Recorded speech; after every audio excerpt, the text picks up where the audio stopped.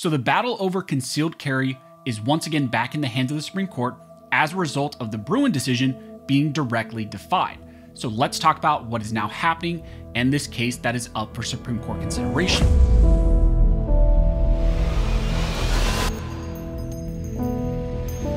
But real quick before we jump into this video, I want to thank the sponsor of this video, which is American Hartford Gold.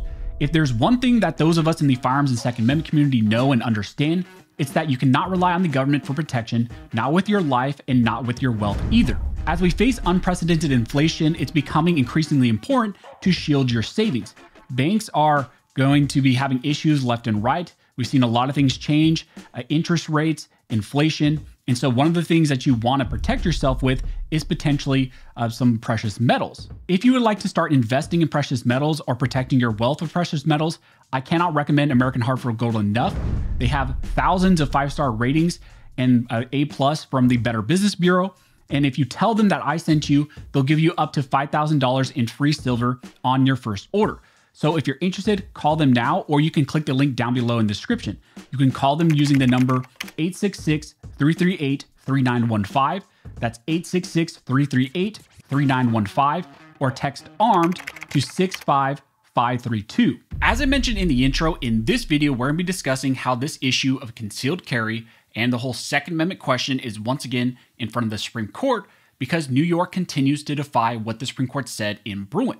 You may recall that recently there were 5 cases which had expedited hearings before the Second Circuit Court of Appeals because of the recent warnings that the Supreme Court issued to the Second Circuit. These 5 cases challenged New York's new Concealed Carry Improvement Act, also known as the CCIA, which ultimately that law creates a hyper-restrictive concealed carry law which is in place in the state of New York. The state of New York passed this law just 8 days after the Supreme Court issued their landmark 6-3 decision in New York State Rifle and Pistol Association versus Bruen. Bruen is a case which struck down New York's previous concealed carry laws.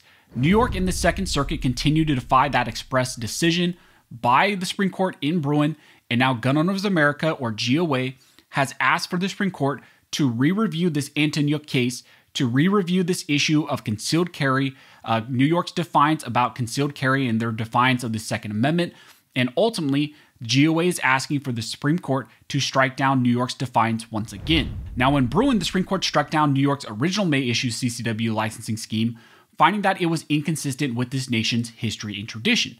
One of the primary findings of that Bruen decision was that the government bears a burden to prove that their restrictions are based in the history and tradition of our nation, and ultimately that those historical evidence and that tradition dates back to 1791. However, despite that decision, New York rushed through their Concealed Carry Improvement Act, the CCIA, which made a permitting scheme which is even worse than the one that existed prior to Bruen. Now, many of these cases were filed in direct response to the passing of the CCIA, and they went before federal district courts who ultimately granted various preliminary injunctions, which halted some of the enforcement of the CCIA. However, the state of New York appealed those decisions up to the Second Circuit, who in response granted blanket stays on those decisions without issuing opinions on the stays or even holding hearings in those cases. Now, in response to one of those cases, which is the Antonyuk case, GOA then sought emergency review from the United States Supreme Court. The Supreme Court, on review of that emergency application, denied relief that was being requested by GOA, but the order of the Supreme Court also did state that the Second Circuit cannot simply just drag their feet on this issue. Instead, the Supreme Court told them and gave the Second Circuit a chance to actually do their jobs. The Second Circuit was given an opportunity to either issue an opinion on why they did not grant the stay, or in the alternative, they could expedite hearings on all these CCIA challenges. And ultimately, what they decided to do is grant expedited reviews in all these cases. Now, one of the other interesting things out of that Supreme Court order, even though they denied the review, the emergency application, they did indicate that if the Second Circuit did not respond appropriately, if they did not do their job, well, then the plaintiffs here, GOA, could re-seek emergency applications, and potentially the Supreme Court at that point would grant review. Recently, the Second Circuit held expedited hearings in these cases, and then they issued 5 rulings on different cases. These cases were the Christian v. Negrelli case, which dealt with the concealed carry restrictions on private property, and then you also have the Hardaway v. Negrelli case, and then the Spencer v. Negrelli cases, which dealt with the carry ban at churches and places of worship. And then you also have the Antonyuk v. Negrelli case, which is kind of the broader GOA challenge that was brought. It's just a broader challenge against multiple aspects of the CCIA. And then finally, you also have the Gazzola-Bihako case, which dealt with the impact of the CCIA on FFLs and some of the ammo restrictions. So we've talked about all these cases in the past, but those are all the cases that the Second Circuit reviewed and ruled on. Now, many of you are aware, and we've talked about on the channel, that in December, the Second Circuit ruled in these cases. The Second Circuit ultimately vacated some of the district court's injunctions, against the enforcement of the CCIA, and in their decision, the Second Circuit distinguished Bruin as an exceptional case, and that is one of the big sticking points for why Supreme Court review is now needed. The Second Circuit vacated a lot of the district court's injunction, finding virtually all of the CCIA to be facially constitutional under the Second Amendment. So they said, even despite Bruin, we still believe a lot of the CCIA, which was put in place in response to Bruin, is constitutional and does not violate the Second Amendment. Again, this is the Second Circuit's decision, which is reviewing the concealed carry laws in New York, which were passed just 8 days after the Bruin decision. To argue that Bruin and that case and that rationale is distinguishable from this issue now in the CCIA is almost absurd.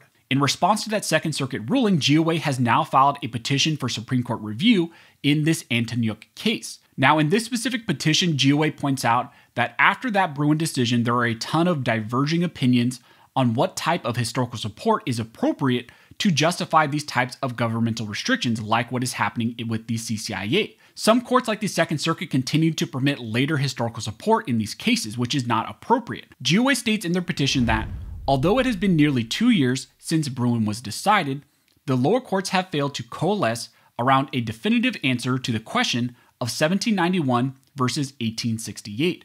There is a multi-way circuit split on that question, and the district courts are in disarray. If anything, the lower courts' approaches have only continued to diverge and multiply, since this issue arises in most Second Amendment challenges.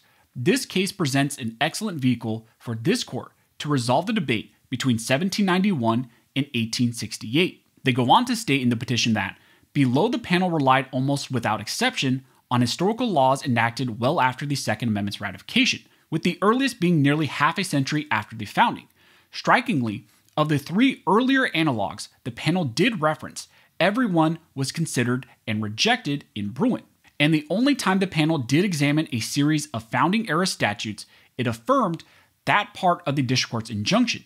In other words, the Second Circuit's singular focus on mid to late 19th century history was outcome determinative in this case. Now, this fact is very important, not just for this case, but a lot of other 2A cases going forward. One of the new tactics of liberal courts and anti-gunners in these types of anti-gun states is to justify their restrictions using historical support, but instead they always use later historical gun control laws, and even sometimes they decide to use racist laws. The outcome of the Antonyuk case is also very important for people like me in California, who are also facing a concealed carry ban and carry restrictions under SB 2. California passed a similar carry ban in response to Bruin, essentially with some of the same rationale, using a lot of the same language, and CRPA filed a lawsuit against SB 2. Myself and Reno May are plaintiffs in that case, and currently it's up for debate in the Ninth Circuit. And there's going to be a lot of debate and back and forth about historical evidence, and no doubt this Antonyuk case will also play a big role in the Ninth Circuit. It's sided with California. It was cited in the decision down below by some of the judges. And so it's going to be important. This debate about what historical support is appropriate is one of those things that is relevant not just in New York, but all other areas and all other 2A cases as well. Now, I also want to be clear. This debate between 1791 and 1868 isn't really a debate. Instead, it's a made-up issue or ambiguity that is being used by the anti-gunners. That is because they know that they have little to no support for their types of modern restrictions. They have no historical support dating back to 1791, so they want to move the historical goalpost. They want to use later historical evidence. GOA then concludes in their petition by directly pointing out that the Second Circuit, along with a lot of other lower courts, continue to directly defy what these courts said in Bruin. GOA states in their petition that, repeatedly, the panel advanced the remarkable theory that it was not bound to apply the court's methodology in Bruin, labeling Bruin a case of exceptional nature. The panel surmised that the courts are not required to follow Bruin's lead in cases challenging less exceptional regulations. The panel repeated this claim no fewer than 4 times, each time justifying circumvention of a portion of the Bruin framework. And that's why GOA is going back up to the Supreme Court in reaction to that recent Second Circuit decision and the defiance of not only the state of New York, but these lower courts like the Second Circuit.